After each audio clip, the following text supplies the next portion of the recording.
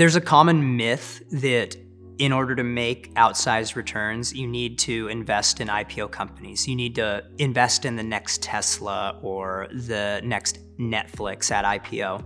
And the best investor that ever walked this earth, Warren Buffett, in terms of returns made, never invested in IPOs. He simply waited for wonderful companies to go on sale and bought them at undervalued prices and then held them for very long periods of time. Patience plays the biggest role in Rule 1 investing. We're trying to find amazing companies that are on sale, and amazing companies just don't go on sale all the time. And so you need to wait for a wonderful company to go on sale. There's this amazing quote, and it goes, "Scoring is the byproduct of practice." And in investing, to score, you need to have two things. You need to have the skills and the mindset. The skills of investing are easy. We build them into the Rule 1 workshop. They're in the toolbox. It's just a formula of how to find a wonderful company. The mindset is the harder piece. You have to be willing to wait for the wonderful company to go on sale. And so the mindset piece is all patience. Patience is one of the most critical things that you have to have as a Rule 1 investor. I'm sure I've said this before and you've probably heard it before, but our investing strategy is simply laziness bordering on sloth. And what we mean by that is we almost always do nothing. Doing nothing is almost always the right answer.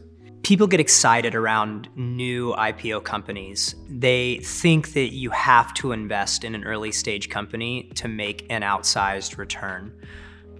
Our view at Rule 1 is to simply wait for established, wonderful companies that have track records of success to have an event and go on sale by simply following that strategy. You also eliminate the risk of the company not working out.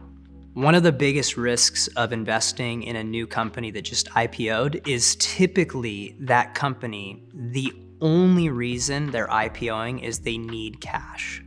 And so they're doing an IPO to raise cash to grow their business or expand their business, or because they're at a cash crunch. In Rule 1, we would instead prefer to invest in companies that don't need outside cash to grow their business. They organically are wonderful enough that they just grow with the money they're already making. The regulatory process of taking a company from private to public is a nightmare for a CEO.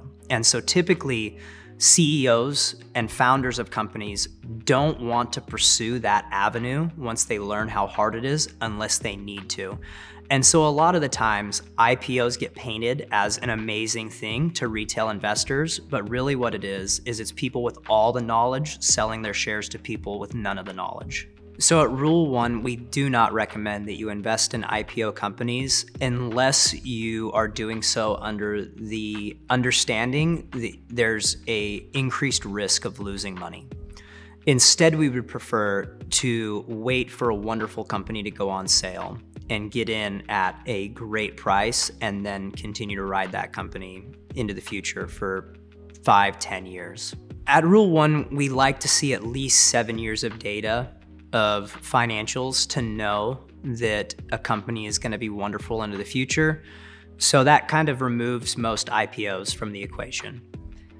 It would be even better if they had over 10 years of data and a recession to see how that company performs during down periods.